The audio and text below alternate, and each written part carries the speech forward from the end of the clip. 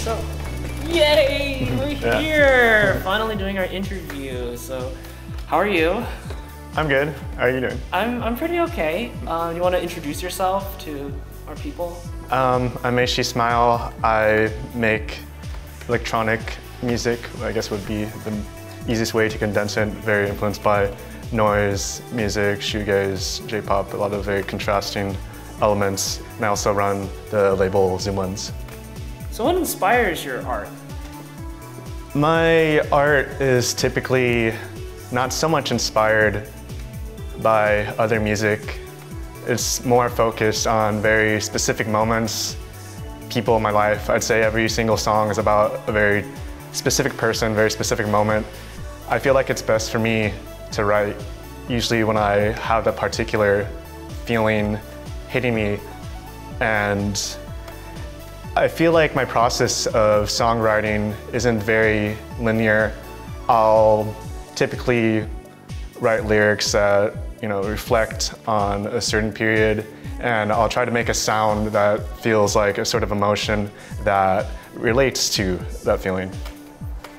I'm originally from Anaheim in Orange County, and I think it's inspired my art a lot I guess you could say even sometimes on a subconscious level. When I think of Anaheim and I think of places like Orange County, I think of the words conservatism, assimilation. I think of the need to not really be yourself and the need to, disrupt that sort of environment. Anaheim is a very, it was actually a lot of areas used to be run by the KKK. A lot of government people were involved in the KKK. Even recently, about 2 weekends ago, there was a huge rally in a park in Anaheim, and I think that really speaks on the level that, we're not really living in like a post-racial society. And I think growing up in that environment, sort of having this people with like a hidden agenda sort of forces you into the shell. You're sort of always paranoid about who you are, who you're with, what you're trying to do. And I'd say where I grew up with, who I grew up with, where I grew up is influenced my art in a lot of ways and what I'm trying to speak about. Yeah, I heard about that and I was so shocked. I was just like, wow, this sounds like a scene pulled straight from 1960. Yeah, and people got stabbed. Yeah. And the way they wrote about it was not very, seemed like it didn't really care that the KKK were there. So. Yeah, I thought that was, so it's a very powerful background to be a part of. Yeah, so that's such a striking image, to come from somewhere like that. When you started making music, did people know about your music? Who did you share it with? I first started making music that I feel relates to Meishi Smile. Back in high school, I started getting into a lot of Japanese noise and pop music. I had a lot of bands back then with Alex of Plastercast, and he was sort of the person who always pushed me to be where I am now. And we had a lot of noise groups back then, sort of inspired like Boredoms, Animal Collective, those sort of groups. Like we even played Battle of the Bands and whatnot, and like people really hated it, of course. Like they had this like silly thing when they even had like a score sheet and it said like, oh, how well did these people play their instruments? How was their performance? And like they just like disqualified us because they rated everything so low. So it's just like that kind of environment. Like we're just trying to make like something, from the perspective of like a teenager trying to be subversive, but also in a conservative environment, you want to try to do something different. And nobody really understood it. Everybody just like people in rock bands and whatnot be like, oh, you make ambient music, you make noise music, that isn't real music. And I feel like a lot of my music, even in a sense now, when I try to talk about the disparity of pop music, it's almost like a sort of like fuck you to those people. It's like, okay, well, it's not about just those elements. I feel like what I do, even though it's noisy or a little experimental to people, even though I don't consider myself or my music like that strange, I think it's quintessentially pop music still. I think I'm trying to just do something that tries to relate to the greatest spectrum of people that can relate to me and vice versa. So can you tell us about the first song you wrote? The first song I feel felt very real to Meishi Smile was the song Pale and AGS off my first album, Lust. And I wrote those songs when Tumblr was first starting to become popular. And it was sort of about just feeling this disassociation and sort of feeling infatuated with a lot of images and people that come up there. I was sort of into this one particular person who was online, and I really want to convey that sense of longing through a digital means. And I think that's sort of when Meishi, at least for when it first started, sort of took on this role of someone who is experiencing very real emotions through a digital divide and trying to ground themselves in, I guess, sort of a fantastical reality that's primarily stemming from like internet subculture. Yeah. So it sounds like something that's really influenced you is sort of the digital world. And I'm wondering, so who did you share your music with, in that time then? One of the first people who really supported me and that sort of music was actually one of my collaborators, one of the people who's still one of my best friends and I work with all the time, Brian Vu. He was running a blog back then, and he posted my music, he would always share it. And I think it goes to show a lot that we still come together now and we collaborate. And even though we're not always talking, we came from a very similar background. We grew up in the same area, we experienced the same things. So even though we don't always, aren't in constant communication, whenever I want to collaborate with him, whenever we want to make something together, I tell him, exactly what I want. I tell him this is sort of the feeling I want to convey, and he always understands it. And I think that, it really speaks on a subconscious bond that we have. Do you think geography is important for you in terms of art? I used to not think so much about it. And Zoom Lens, it was at the beginning really focused on like international pop music, and it still is. But I found that I really want to build a foundation here first. I grew up with Alex, who's still one of my best friends. He makes music under Podcast. I have Thought Tempo, Omaimu, other people in California such as the Blend Butchers.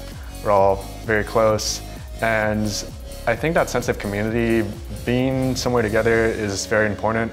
And I think a lot of internet subculture, although I do appreciate it, I feel like a lot of it is stagnating. And I think a lot of people who want to fall under the label of being a net artist fail to realize that the internet should reflect what you want to see in real life. And so I think that's why a lot of my music now, a lot of Zoom Lens is trying to take sort of a more humanized approach as opposed to just a digital approach. And I want to show the disparity between the two and also show the ways that they merge and relate to each other as well. And I think you always need both.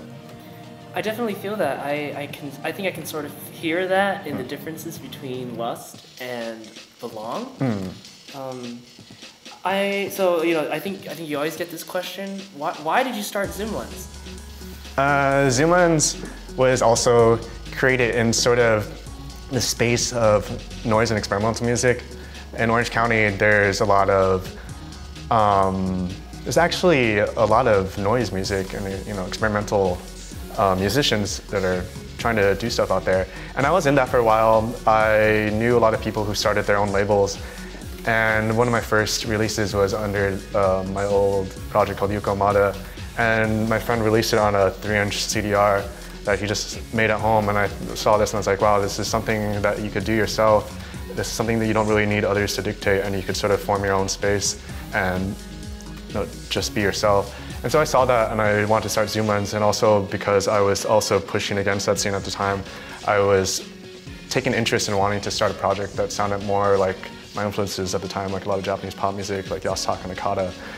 And I showed that music to those people in the noise scene. And as much as like people like that want to say they're being so subversive, and in a sense being subversive, being very open-minded to a lot of different things, they would always dismiss with that music. They'd say, oh, this belongs on the radio, this belongs in this place, or this place. And I was like, Well, I'm making what I consider like pop music, and I think even though it has like elements of noise, it has elements of noise, it has all these sort of other experimental elements, and I'm trying to, you know, convey that in that sense, but nobody really understood it.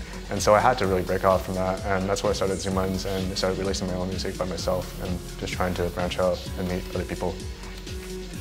So it sounds like pop music is really important. Can you talk a little bit about that? I guess the word pop is very general. I consider it as something, I think, as I mentioned, something that is trying to reach the greatest like general capacity of people. And I think my music is pop because I'm trying to convey something that relates to people that are going through similar things I am. And the reason I started to like say Meishi is a pop project was really inspired by Japanese pop music. When I first heard Perfume and groups like that, like Saori at Destiny, like Ara Mitsuki, those groups, they had this really contrasting sense of melancholy to them. And it really related to my sort of ongoing depression and mental health. I feel that it was really sort of strange to see the sadness in it, but also see how happy it is. And I think that sort of speaks on sort of the ups and downs of emotions that I have and then that I've seen in others as well. And so I think that's why I like to call it pop music, because it's about disparity and it's about contrasting feelings and something that's never really set in stone. Pop music is always changing. It's always, you could interpret this as you want, you know, borrowing from subcultures. Sometimes that it will become, you know, something bigger and actually realize and actually speak on something like that. You know, those movements like grunge and whatnot, you still have people who came from, you know, those backgrounds and they know what they're talking about, but it just happened to be in the right place at the right time, and it spoke to a lot of these people who wouldn't normally listen to it. And I hope that's what Meishi can do. I want to push in that direction. I guess, who is your music for then? Or who is your art for? My art is for, I think ultimately I create it for myself. And if the product is that other people can relate to it and enjoy it however they want and get a positive experience out of it, I don't really care how they interpret it. I think that's the beauty and freedom of it, just as hopefully they pay the same respect to me and how I'm treating music as my therapy and as like one of the only voices I really have to talk about how I feel in other ways that I can't. I feel like this is a topic that never gets talked about among circles of like musicians of color. So I was wondering if you could talk a little bit about your cultural and ethnic heritage.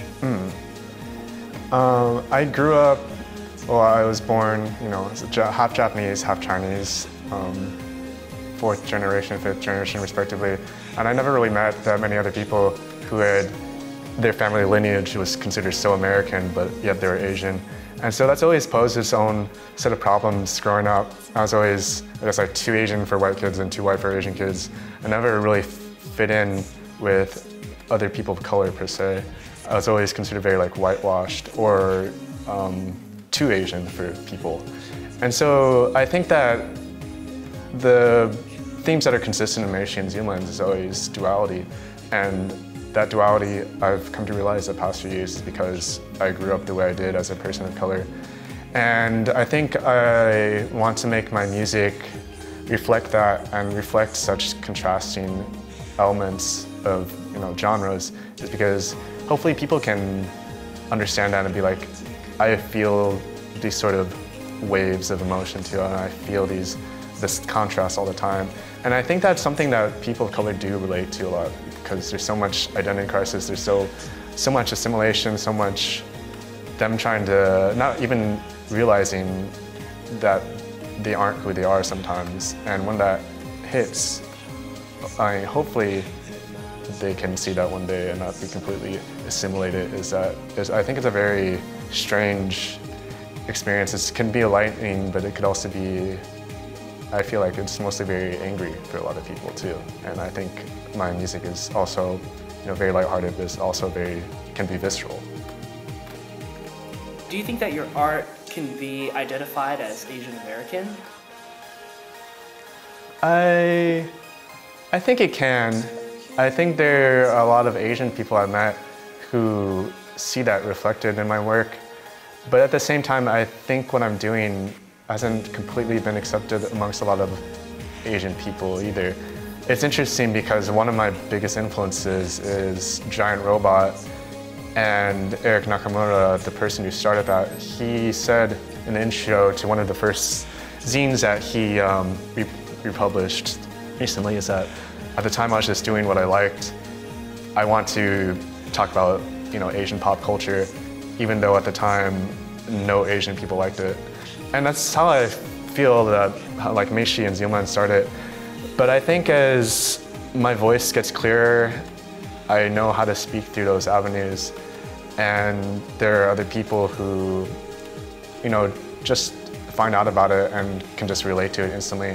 I think it's, yeah, hopefully it is a place where Asian American people can, you know, see it as something that is distinctly so, but also something that can relate to anyone who feels, I guess, marginalized or outcast. I feel that borders are important to, I feel that borders are a particularly powerful part of Zoom Lens, and I was wondering if you could talk a little bit about that. Like an international music? Borders of any sort. Borders of anything. Yeah, I think a lot of Zoom Lens is about trying to break out of who you are and trying to almost break the fourth wall. I think Zoom Lens is about creating a reality that is very specific to yourself.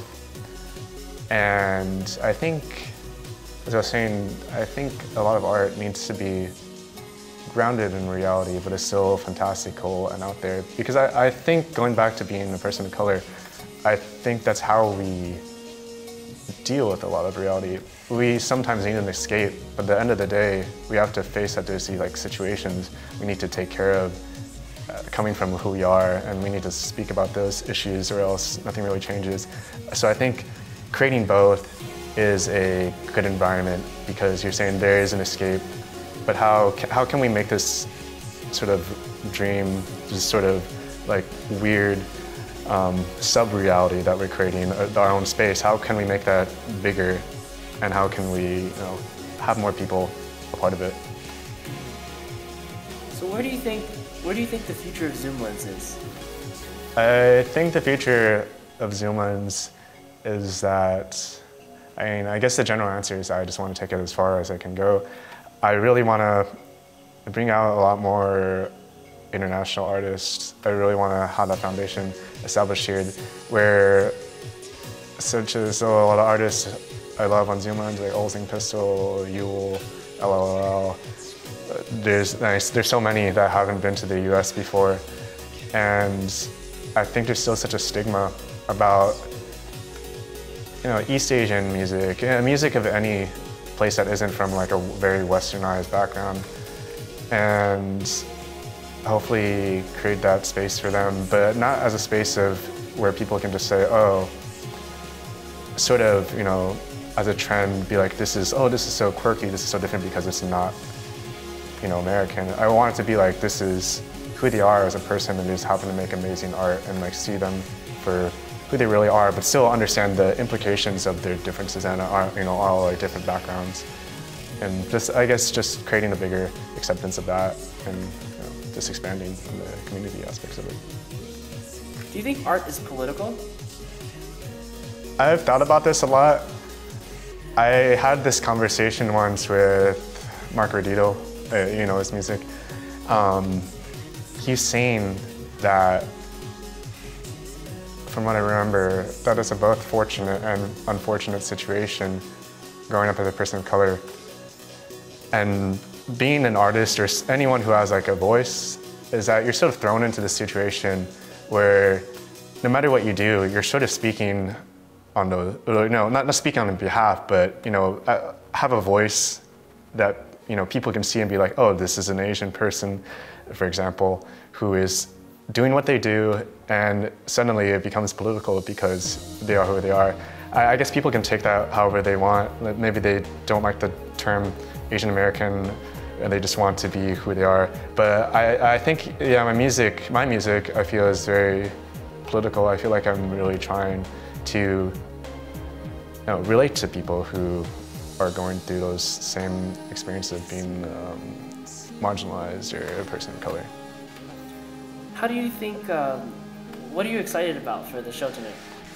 The show tonight, this is my first time playing for like an Asian American like student alliance. And so I've never done that before. I've never really played to something that's, I know that it's not, you know, only going to be Asian people. I know it's still very, what's the word? Like including, you know, it includes everyone still. And I think that's, you know, having that space is really good. And I think it's going to be a very positive experience, and hopefully there are people who, even if they haven't heard my music for the first time, they can enjoy it and perhaps like see like what we just talked about in terms of, you know, Asian person creating art that's very trying to be disruptive, trying to come to terms with who the self is, and how those experiences are very truly being a person of color, or just being anyone who has just felt different, I guess. Yeah. Welcome to Vassar. How's Vassar treating you so far? I've only been here a few hours, but I really like the campus, and I think it's a good feeling being here and playing to the people that I'll be playing to tonight. That's what I'm the most excited about. And what do you think about New York? I really enjoy New York. I think it's such a contrast from being in LA. I haven't really experienced it too much out of playing shows, but the friends I have here are some of the most inspiring friends I have, and so I think that speaks on a lot of levels of this sort of environment that is fostering as far as music and art goes. What's going on tomorrow? Tomorrow we're having a release party, 2 shows actually, with Foxes in Fiction and Alex of Plastic House. It's his release party, and we're having a lot of other people on Zoom Lens, such as DVI and Talon, performing as well. And this is sort of the first Zoom Lens party that's happened. And I'm happy to say that because I haven't played a show with a lot of these people. And I think it'll be interesting to see how people react here as opposed to what we have in LA. What's something that you'd hope that your art could say to someone who is sort of in a similar situation? I think it's very general and simplified, but I think the message is always just to be yourself and respect yourself, and that what you're placed into, what people expect of you, isn't always who you should be, and you should try to take the steps necessary to realize yourself and, I guess, to belong to your own. Yeah, so I think that wraps it up. Thank you so much for being here for an interview also and playing the show tonight. So yeah. We've got to get running. We've got to go set up the show. So thank you again. Thank you for doing this. We're good? Yeah. Okay, can you get that camera for us?